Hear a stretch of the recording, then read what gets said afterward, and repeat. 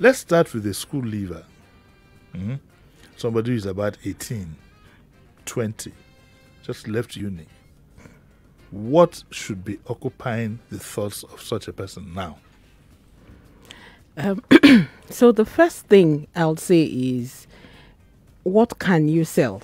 And so in terms of what you can sell, it can be your skill. It can be a product. But the first thing is you must have something of value that people will be willing to pay for.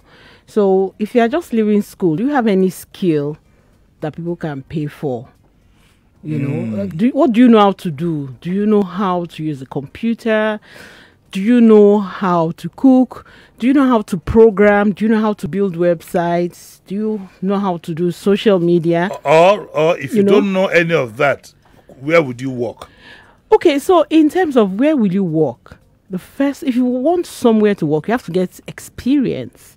And you know, most parents in Nigeria, I think that's changing now though, most parents in Nigeria do not allow their children work while they are in school. So you need to have experience. That's what I talk about value.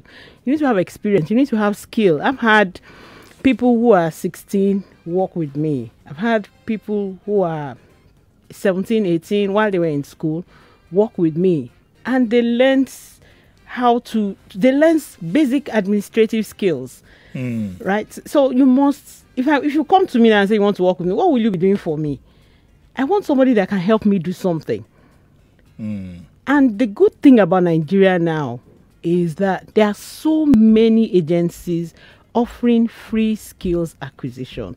Churches, mosques, NGOs, Rotary. There are so many organizations. So go and learn something. So that when you are going out to say, oh, you don't go and tell people that look for something for me to do. No, you say, look, I know how to do graphics. Can you give me someone that I can do graphics for? Oh, I'm learning programming. Can you give me somewhere where I can support them?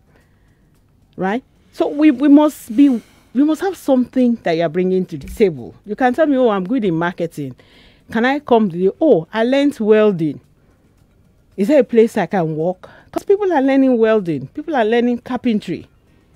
Yeah, I think that all over the world, white-collar jobs they're almost out of the window. People are leaving universities and going to do what they call internships. Yes. Okay?